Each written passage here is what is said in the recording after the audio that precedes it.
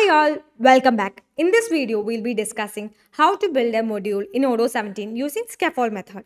So the best part is, it saves a lot of time of the developers. So by using a Scaffold method, we can build a skeleton structure for a module. So let's see how it can be done. So for that, let's create a directory. Let's name it as modules. So let's open the terminal. So by writing a single line of code, we can create the module structure. So the code is, initially we have to check the path, then Python 3, then we have to give odoo-bin, then we have to specify the method, which is scaffold. We have to specify our module name. So here we will be giving the technical name of our module, which is, for now I'm giving it as my module. Then we have to specify the directory, which is modules.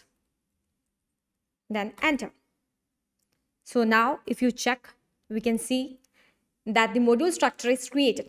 So here we can see that there's controllers, demo, models, security, views, init, and manifest files.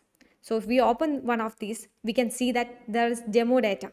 So what we have to do is we have to change this to our code so we can do the development easily. So this is how we can build a module in Odoo 17 using Scaffold method. I hope this video was helpful and thank you for watching.